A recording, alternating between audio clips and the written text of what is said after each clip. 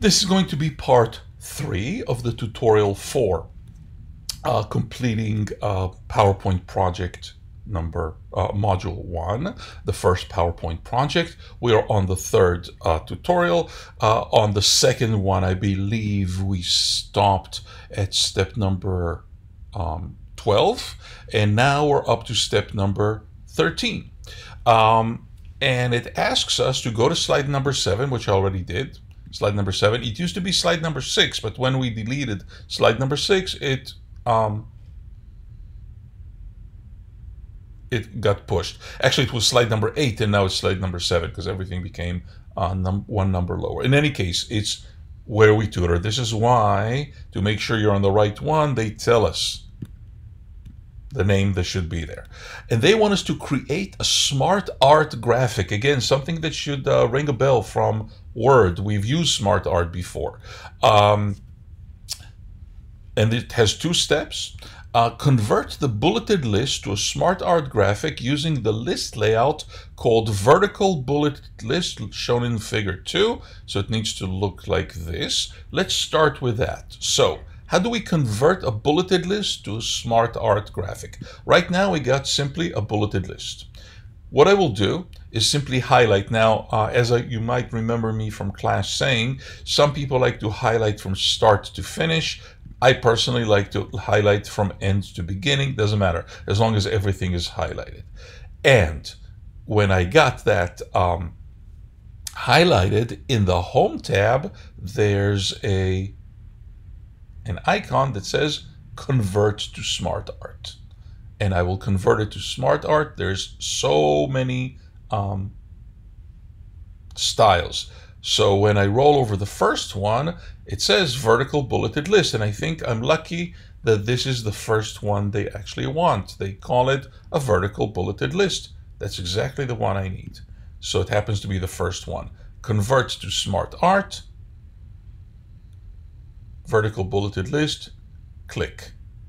And here's what it does. It actually converts it to a much more artistic, graphically impressive method, but it's the same text.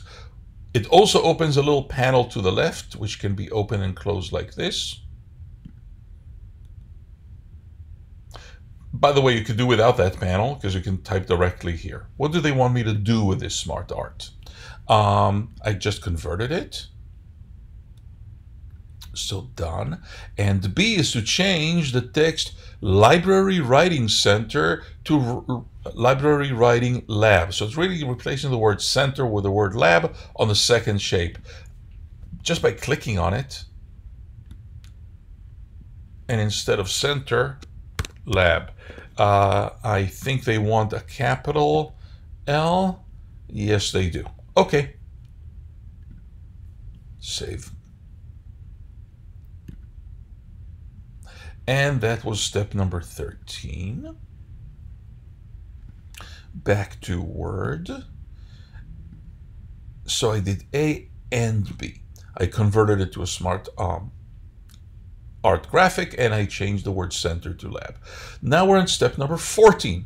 On slide number 8, so let's move to that, which is called Major Specific Tutoring. Edit the slide as follows.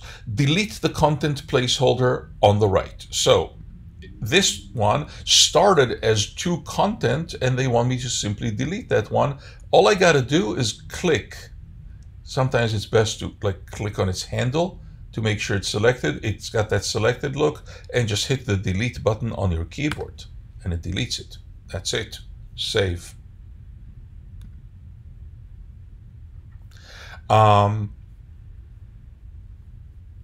If you're using a Mac, then the delete button also doubles as the backspace button. On Windows, it's 2 different keys.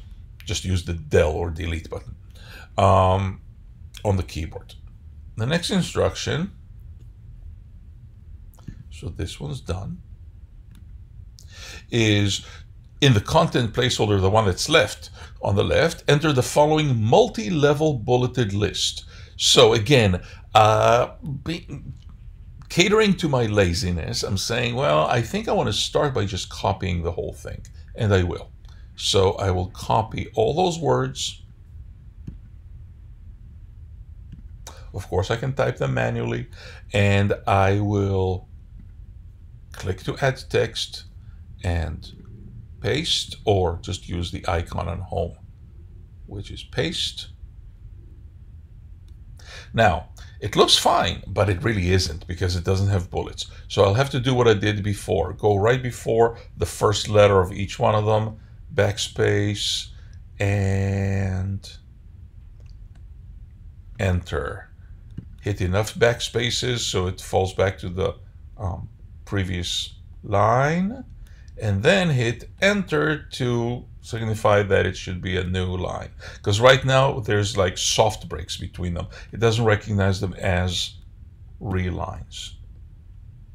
Some people might say, all this work I'm doing right now, you might have been better off just typing it manually. Maybe they're right. Okay, also making sure that it's not bold, even though it looks bold. Okay, but they want me to do what's called a multi-level bullet. They want accounting and economics to show like they're nested inside business, and pharmacology look like it's nested inside pre-med. It's done by indenting, just like in Word. So I'm going to highlight these two and find the icon for indentation, which is here. It's under the Home tab, and this is going to move it to one level, indent more to the right. And it's going to make it look, it makes it smaller, and accounting and economics now look like they're nested inside business. And I'm going to do the same thing with pharmacology. Select and indent one. Save. We're getting closer to the end. So that was step number 14 out of 18. So we got 4 steps left. Maybe we'll do them in this tutorial. Maybe we'll split into one more. I don't know. We'll see. On slide 9, that's step number 15. On slide 9, contact touring services. Remove the hyperlink from the email address. Right now, people ask themselves, what's a hyperlink? A hyperlink is just a fancy word for a link. Right now, there's a link where if people click on it, it should, on a computer, launch whatever's their email software. Some people don't even use an email software. They just want that link to be removed. They want the text to remain, but they don't want it to act like a link. So in this case, I don't even have to select it. Anywhere on it, click. So it's blinking somewhere in the middle of that link. Right click, find the submenu, hyperlink, edit hyperlink, remove link. Again, on Windows, it might look different. There might be a command that says remove link, but it's always going to start, let me undo what I just did, from right-clicking somewhere on the text and finding either hyperlink, edit and remove, or on Windows, if my memory serves me well, there might be actually a command here called remove hyperlink standalone by itself. Doesn't matter how you remove it, as long as it's removed. And it becomes regular text. That's what they want. Save. Pushing forward. So we just finished step number 15. And we got 16. And it's got an ABC. On slide number 10, edit the slide as follows. The slide number 10 is important things to note.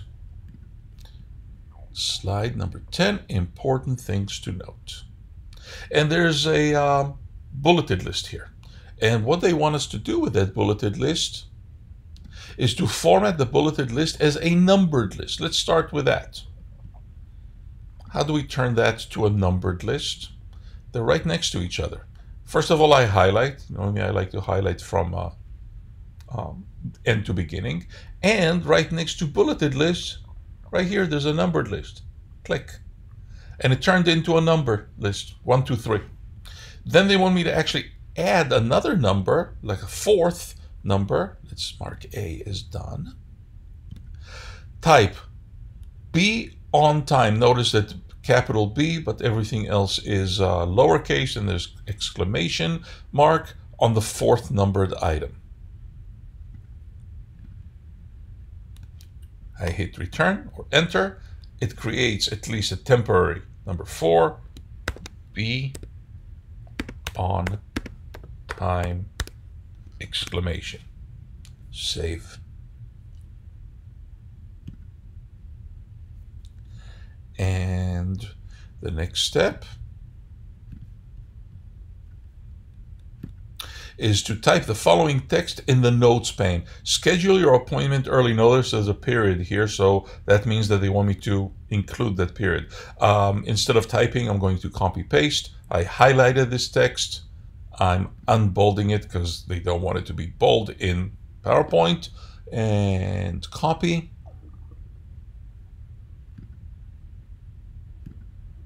Or I can use copy here. I'm going, now where's the notes pane? We talked about it at the very beginning. You can show or hide it by clicking this little icon.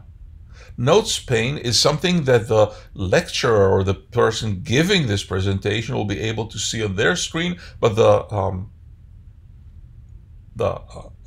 audience won't. So click to add notes and paste. Let's see if it added anything I did not want. Yes, a little space. Schedule your appointment early. It's like reminding the person giving the presentation to tell the audience to schedule their appointment early if they want some tutoring. Save. Make sure for the purposes of MindTap that this is typed exactly the way they said in the instructions, because you know it just looks for exact match. And that was step number C in step 16. We're moving to 17. Move slide 9 so it becomes slide 10, the last slide in the presentation. Right now there's 2 slides left that we haven't done anything with. Actually, we have slide number 9 and 10. To change the position of a slide, they want me to basically switch between them. It's as easy as dragging and carefully letting go. I'm dragging and see where I'm letting go. Where there's a line under 10, I let go. And now important things to note has become slide number 9, and contact tutoring services, which used to be 9, has become number 10.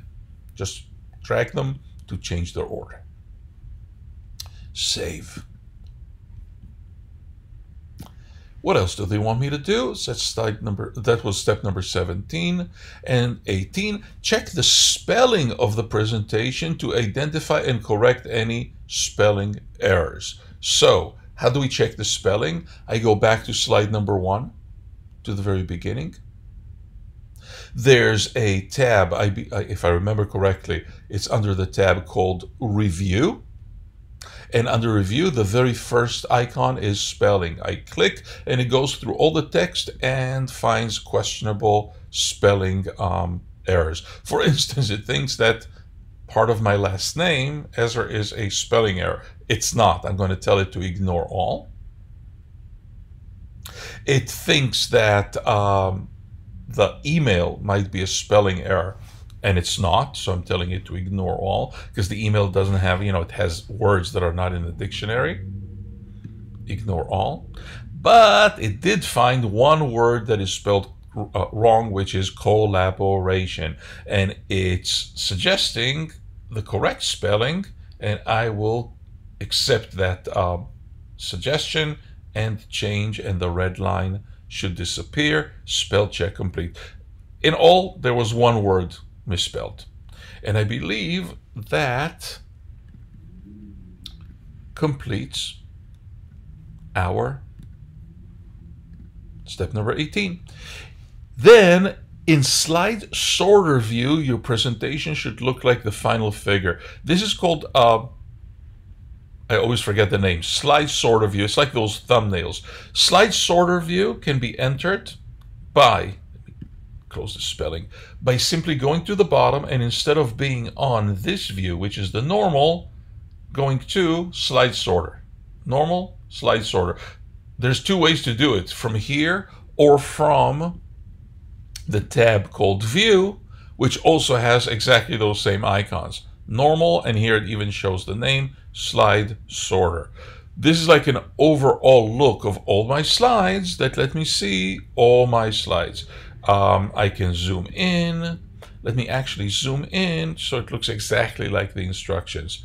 What they want is 1, 2, 3, 4 to a row, which means the last third row has only 2. So I'm going to zoom in, zoom in, zoom in, and zoom in until it looks exactly the way they have it. 1, 2, 3, 4 to a row, 3 row, last row has only 2. Last and final save, and I'm ready to submit.